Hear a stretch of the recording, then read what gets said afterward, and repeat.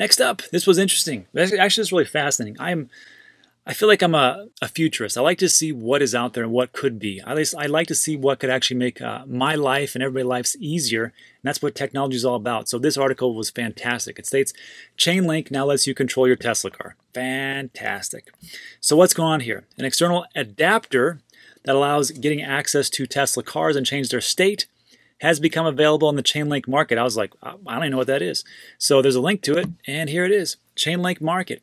So they have all different types of things, data sources and APIs, I suppose, where you can actually start to plug into different environments or into different activities that make Chainlink work and how it can actually work better. So I think, hey, it looks great, and it's innovation on the cutting edge. So what's happening here? Chainlink powered car renting. External adopters allow adding customized functionality. There's no need to run your own Chainlink node, given that external adapters can be hosted by their nodes in order to ensure decentralization.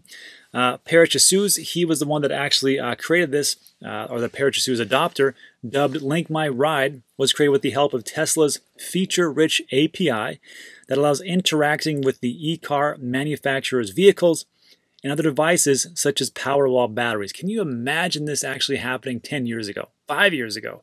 I mean, that's amazing. You can build a connection between a blockchain and a Tesla car to do certain functionalities.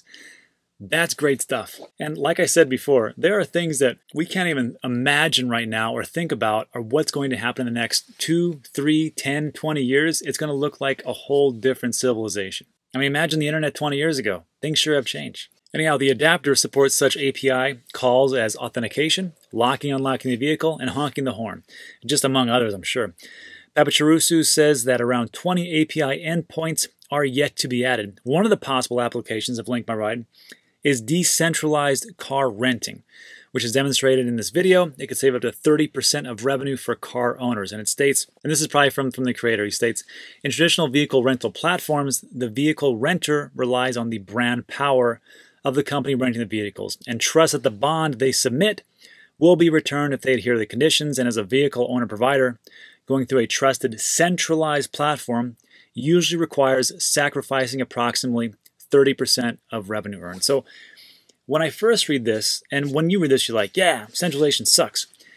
Not so fast. Because what he's talking about is not rideshare apps like Uber, but ride rental apps, something like Turo. So Turo, you can actually put your car on this and you can rent out your vehicle for, as long as you want to. So say for instance, you're like, okay, we have 2 cars, we don't need that car too much, and we're going to rent it out. Or let's say we're going on vacation for a week, the car is going to sit there, we might as well have it actually working for us. You can rent it out. It's like Airbnb, but for cars. But here's the thing. So somebody signs up, right? They take your car, and then they get into a massive accident. So for some insurance companies, they will cover it per deductible. However, on some policies, they will not. They'll say, hey, you rented to a person you really didn't know. It was not your friend, it wasn't a relative, it wasn't family, so we're not going to cover that. Or here's an even worse example.